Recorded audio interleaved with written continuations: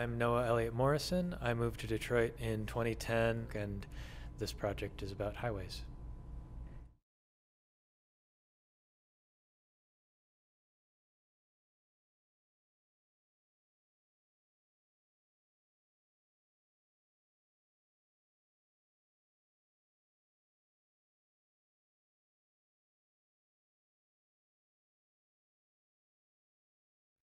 I love the infrastructure, the way the architecture of all these, insane sort of giant things are looming over us all the time. It was a reason to stop and take a closer look at these.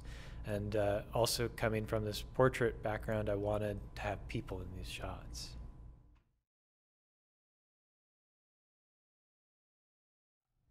So I set up my car to help people who were stranded on the side of the road with a gas can, jumper cables, some Fix-A-Flat, a cooler with water, and I started stopping for people whenever I saw them, if I didn't have to be somewhere on time.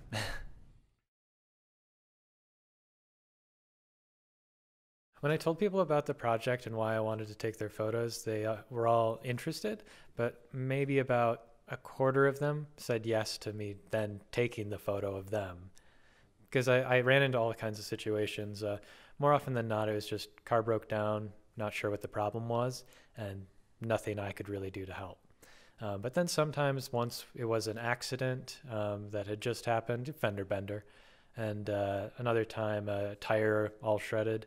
But for the most part, what I learned was that it's really easy to find people. Really, anytime I went out in the highway, found someone immediately. And the other thing was that if you haven't been stopping for people, you probably can't do much if you start, because almost no one I could actually help because they either had AAA on the way, a family member, one person had his boss, he was on his way to work and his boss was happy to help him out, which was a cool thing to hear. But people are mostly just waiting.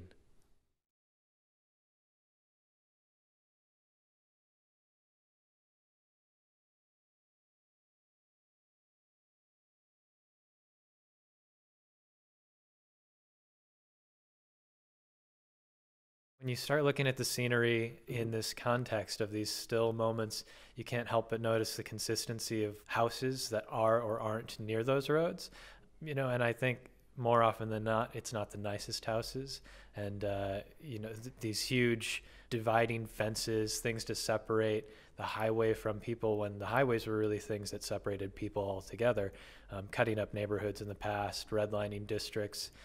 Yeah, and 4-lane, 8-lane roads then next to these houses that and zero people, zero cars on those spaces. It's kind of sad to think of like all of the houses that might have been there at one time, all of these different families that might have at one point been displaced, or one side of the highway looking a little bit nicer than the other side of the highway.